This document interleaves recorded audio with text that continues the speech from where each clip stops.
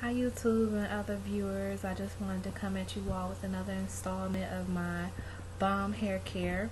And in this installment I will be talking about a spray bottle, which is just a basic spray bottle here.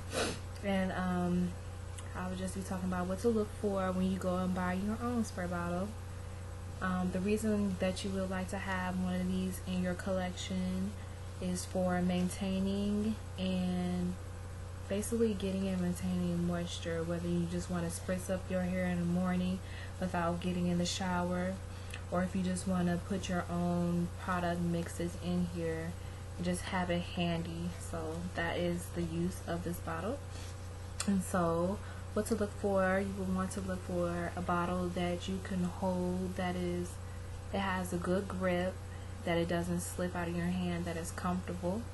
You will also want to look for whether or not your bottle has a tip like this, and this tip is good for controlling the amount of spray that comes out of the bottle, whether you want a good mist or you want a heavy spray. So that is good for that. And also, when you want to look at the bottle, you want to see whether or not it has notches, measurement notches on the bottle. And this is good.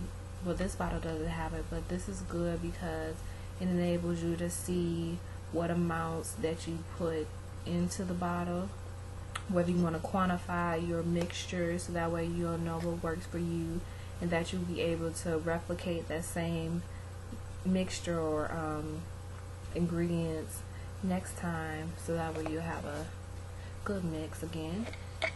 And when you want to open up the bottle, you want to make sure that you have a nice long neck, a neck that touches the bottom of the bottle, so that way when you spray out the product, you're able to use all of the product out of the bottle.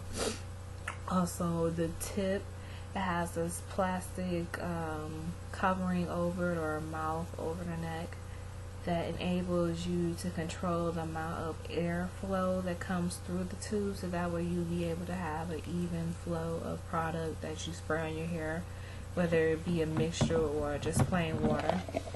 And so with all that said, you can find bottles like these at any general store. Usually you can find this at any general store, dollar store, what have you. I bought mine from Myers for 98 cents.